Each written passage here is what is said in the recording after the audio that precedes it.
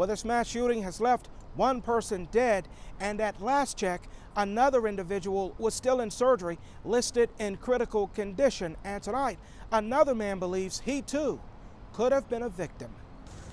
Everett Chapman says he moved to Park Heights recently, thinking it had less crime than the neighborhood he left behind in Emerson Village. 53401. But after seeing this bloody scene, there's doubt. I thought I was getting in weight trouble, but it looked like I'm getting into more, crime area, Gunfire broke out on Park Heights Avenue at Shirley Avenue just before 12:30 today.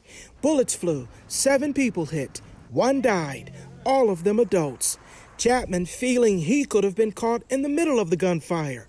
He had just walked down the block to the store in that area moments before. I walked out the house and I seen all the police. And, then I went back home and told my sister what happened. And she said, this ain't nothing. Police say several individuals were sitting and standing at the intersection when this Lexus came down Park Heights Avenue. Police releasing images of the suspect vehicle, a silver 2016 four-door Lexus CT 200H. Investigators say the car stopped. 2 individuals got out and then opened fire on the group. Police calling it another deadly, bold shooting. Once again, right after noon, in broad daylight, the brazenness of these offenders to pull up, get out of a car, and then open fire on a group of people minding their own business is unconscionable.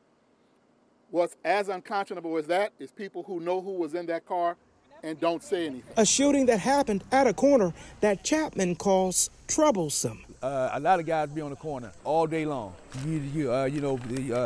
they need to stop that, but they gotta get them off these corners. It's a corner that's part of the Safe Streets watch area, the Park Heights location of the crime intervention group, just a block away from this deadly shooting, with the suspects still on the loose. I bet you, but and whoever done that, probably ain't no older than 17, 18 years old.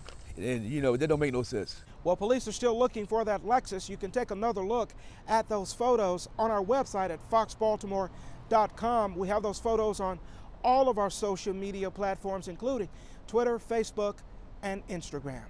Reporting from City Police Headquarters, Keith Daniels, Fox 45 News.